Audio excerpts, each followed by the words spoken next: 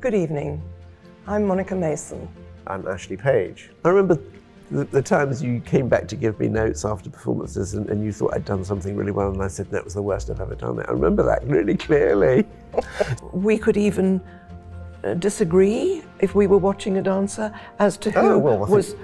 Yeah, let's hope we don't. Find out.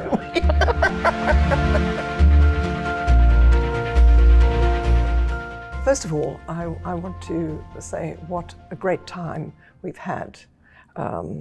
We're anticipating having with these awards. And I don't think that, although you and I have known each other a very long time, that we've ever sat down and had a conversation about choreography and musicality.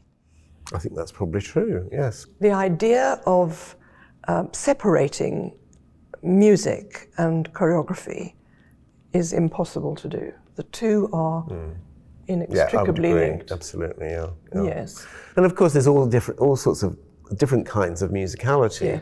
Yeah. There are dancers. I mean, this is a longer conversation, but there are dancers who, are very obviously musical in that they dance very much to the music. Mm-hmm. Then there are those dancers that, and sometimes it's the same dancer, can also use the phrasing of something they're given to do to bend it a little bit and buy a little bit of time there and catch up there. Yeah. That's what I really love, is when you get a dancer that understands how to do that, and they don't need to necessarily have to be told, oh, just pull that out a bit there because you can catch up there. Mm-hmm. They just instinctively know. And this is surely why I think the introduction of a Musicality Award in this competition it's really wonderful.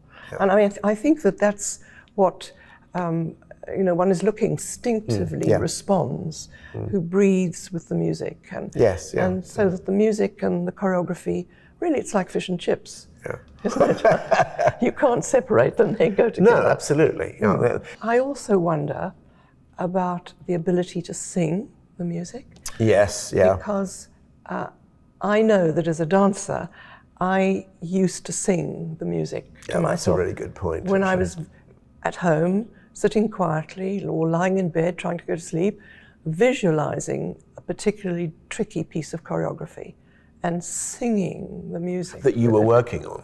Yes. Yes, yeah. I think for instance, if you're a teacher making a solo for your student, the way you approach that, I mean, there are many ways you could approach it, but I think that one of the key things should be that you recognize the abilities and particular qualities of your student, and you try to show that off, enhance it in the choreography.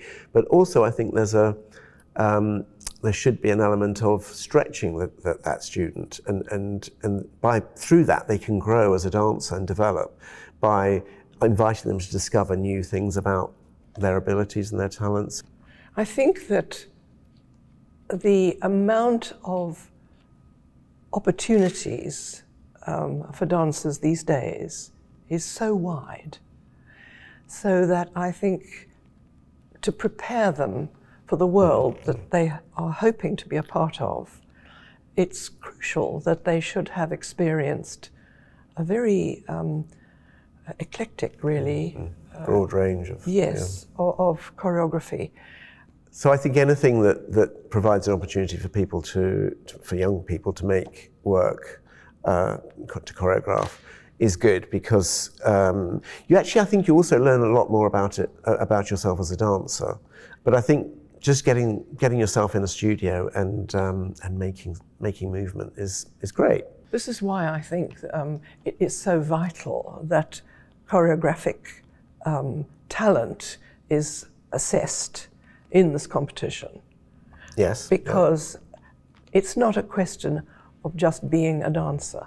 You have to be part of the creative process. Yeah. You have to understand what that process is.